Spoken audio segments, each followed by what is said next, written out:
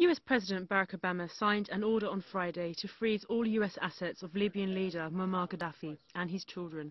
Obama said in a statement that the move targets the Libyan government while protecting the assets that belong to the people of Libya. The sanctions came after hundreds of US citizens and embassy personnel were evacuated from Libya earlier in the day.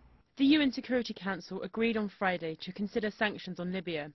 The Council is set to meet on Saturday to consider a draft resolution and says an action is possible against Tripoli at any time of urgency. Earlier on Friday, UN Secretary-General Ban Ki-moon called on the Security Council to take concrete action to protect Libyan civilians, warning that any delay will add to the growing death toll. France, Britain, Germany and the United States have circulated a draft resolution that would impose an arms embargo, a travel ban and assets freeze against Gadaffi and his entourage.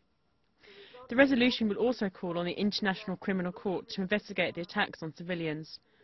On Friday, forces backing Gaddafi's 41-year rule opened fire on thousands of protesters in the Libyan capital of Tripoli. Reports say gunmen on rooftops and in the streets shot at crowds with automatic weapons.